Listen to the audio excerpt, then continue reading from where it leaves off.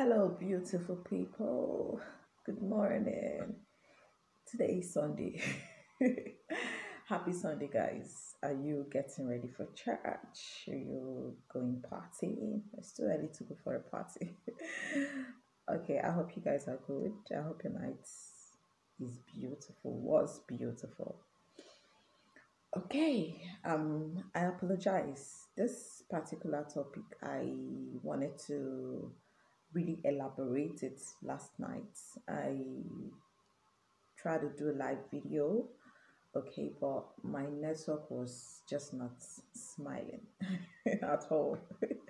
Okay, so that's why I have decided to do like a recap.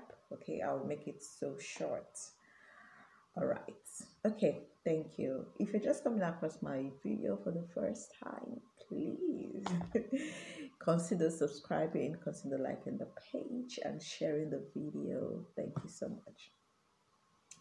Okay, so if at any point in time you feel you're being taken for granted, it could be in your relationship, it could be in your marriage, you feel your relationship or your marriage has gotten to the extent where there is no respect, you and your partner are kind of making negative remarks about each other, you don't value one another anymore. Okay, it's either you are threatening to leave or your partner is threatening to leave. Okay, walk away from the relationship or from the marriage. Okay, if you both do not have nothing to talk about, the communication is no more there, you both live like strangers. Okay, even if you're living together under the same roof, you live like roommates, um, if I could use that word. Either one of you are trying to avoid conflicts, okay, because you don't know how your partner is going to react when you decide to come up with a topic or come up with any form of discussion. So, in order for you to avoid getting into trouble or getting into arguments, you feel the best thing to do is just to keep quiet. When it has gotten to that stage where you can no longer confide in your partner, instead of talking to your partner, you find it more suiting and better for you to communicate with outsiders, for you to confide in outsiders, then this video is for you. If you feel like a stranger in your own relationship or in your own marriage, you feel unappreciated, you feel exploited, you know what I'm trying to say, all those negative kind of feelings, then this video is for you. Okay, I'm going to just share with you a few things, all right, that has worked with some people I shared it with. Okay, if you apply it into your relationship, into your marriage, and it doesn't work, then it means it's never going to work. So, whatever decision you decide to take is left to you. Okay, because forever is a very long time to want to live one's life in misery. Okay, all right. So, but notwithstanding, everything is workable, everything is achievable, everything is attainable. Okay, they say two wrongs doesn't make a right. It actually takes two to tango, but you have to actually do your own part first. All right, and watch what happens. All right. So the first thing you're going to do, or let me just say, what you have to do if you have been experiencing this kind of things, the first, what you have to do is you have to apply this method. It's called the boundary method, right? So this method is where you and your partner um, intentionally set limits to how you have access into each other's space, right? Yes, I know the Bible says the man and the woman shall come together and they shall become one, right? But the same Bible said wisdom is profitable to direct.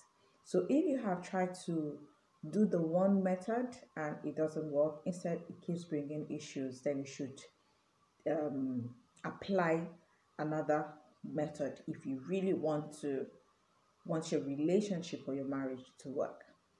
So the first one is for you to apply what is called the physical boundary. All right. So this physical boundary, it's all about you knowing what you want, knowing what you need. It has to deal with what you're not so comfortable with or what you do not want from your partner. It could be if you're somebody that do not like public display of affection, right? You should consider telling your partner about it. If you're not cool with it, if your partner is not cool with you invading into his or her gadgets, then do not go close to it, right? The phones, the laptops, and what have you. Okay, if your partner is not cool with stuff like that, then do not go into it, because when you do, it's eventually going to cause problems and problems. So what is the point? So try to respect your partner's opinion, and your partner in turn will do the same thing for you. Okay, so that is that about physical boundary. Then there's another one that is emotional boundary. Emotional boundary has to do with how you handle your emotions, how you want your partner to handle your emotion. If, let's say for example, you there's an issue between the both of you, or you're trying to express yourself, you're a temperamental person, for example, and you're angry over something. To some people, they'll want their partner to just hug them and pet them, and that will end it. To some people, they'll just want their partner to just give them some space for them to vent, to just say what's on their mind. Okay, to some people, they just want their partner to just listen. All right, so it is you that know what you want. I'm just giving an example. When you are upset, all right, to some people, they just want to eat. Okay, to some people, they just want to sleep, and probably they're going to feel better. So it is for you to tell your partner, this is how I want you to react each time I'm upset. This is how I want you to react each time this particular thing comes up. Okay, so that way there's not really going to be an issue, and you don't really expect your partner to read your mind. All right, it's not possible. Everything boils down to communication. So you have to tell your partner, open your mouth and talk. Tell your partner, these are the things I want, these are the things I do not want, in order for us to reach some kind of compromise. Okay, you come from that end and come to this point, I come from that end and come to this point. So that way we can always try to work things out. Okay, so that's that about emotional. That's about emotional um, boundary. Okay, and there's another one that is intellectual boundary. So this one has to do with beliefs. Okay, it has to do with beliefs. You both come from different backgrounds, you both come from different places, you see things differently, you have a different background, and it is normal for one to have a particular belief about something and the other person to have a particular belief about another thing. Okay, so but it's not cool. It's not cool for either of you to feel that the other's point of view is better than the other's point of view.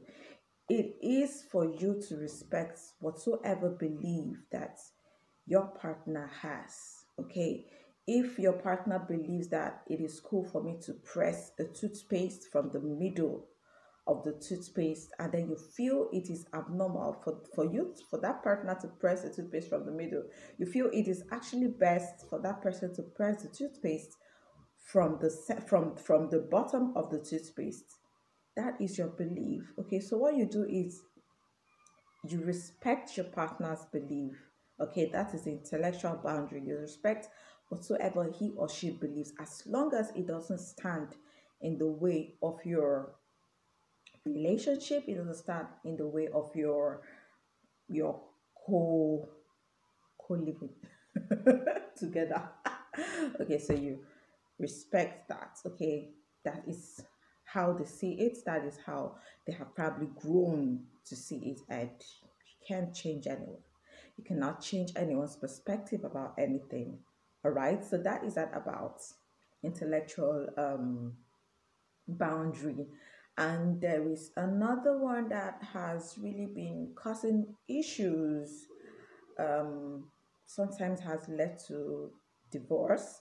Okay, and that is the financial boundary. Okay, some people, especially when you have, um, let's say you and your partner, or you and your husband, or you the husband and the wife, um, probably have a joint account. Okay, it is it is their responsibility to share how the money is being spent.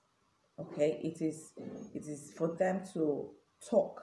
This is how €1, 1 naira was spent.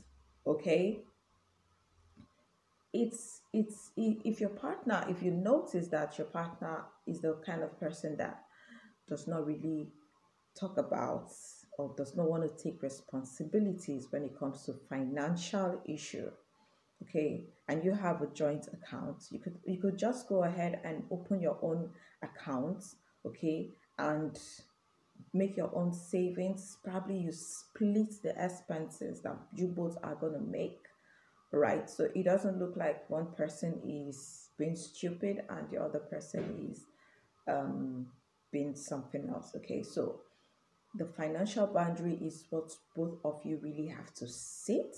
Okay, because there are several scenarios. It is something that you both have to really sit and really talk about. Okay, guys, so the last one I'm gonna bring to this, because I said I wanted to just do a short video, okay, but okay, it's fine. Okay, the last one is the sexual boundary. Okay, most people really have issue with this, especially people that already probably at some point in their life were exploited, were raped, and all of that. Okay, they could they could still be affected psychologically, in the sense that probably there could be some styles, okay, of intercourse that they are not really cool with. Okay, so it is for you to also communicate with your partner or with your spouse that this are the kind of styles or positions I'm not really cool with. All right, everything is communicable, everything is workable. It's just for you to sit and communicate with your partner. Okay, so if after all this method and it still doesn't work, then you can do whatever you want, because forever is a very long time to want to live a life that is full of misery, especially when you've put in all your efforts, you've put in your 110 efforts to make it work. All right, guys, so I hope this few list of boundaries that you can apply to your relationship and your marriage to make it work, I hope it is useful to someone. Please subscribe to my channel and like and share the video. Till I come your way again, keep living positively, keep believing in yourself, and God bless you. Bye.